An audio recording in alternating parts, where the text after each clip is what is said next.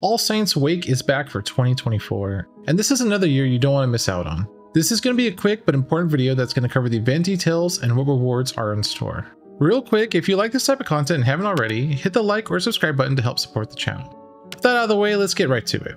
This year's event will be running from October 18th, 2024 at 1 AM PDT to Monday, November 4th, 2024 at 6:59 AM PST. In case you're wondering what the difference between PDT and PST is, PDT, or Pacific Daylight Time, is a North American time zone in use from the second Sunday in March to the first Sunday in November during Daylight Savings Time.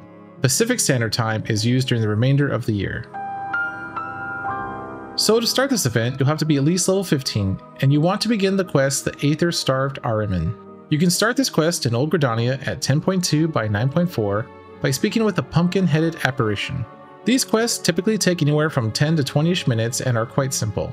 Now let's take a look at the event items you can obtain by participating. First up this year is the Night of Devilry Glam Set. It's a 5-piece glam set and it's dyeable.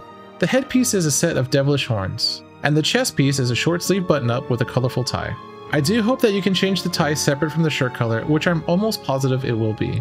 The pants don't look to be anything too exciting, and the boots are very much a platform-style Doc Marten boot. Overall, I think it's a nice set, and I'm most excited for the shirt personally. There is also a housing item for this event, which is just called a Flying Pumpkin. Although there is no video preview, you can tell it will be a floating item. Worth noting for the housing item, you can pick up usually as many as you would like of these, and I recommend always grabbing some extras as you never know when you may need more. Also note that if you miss this event and want these items, they will more than likely be only available in the cash shop after this event during this time of the year typically.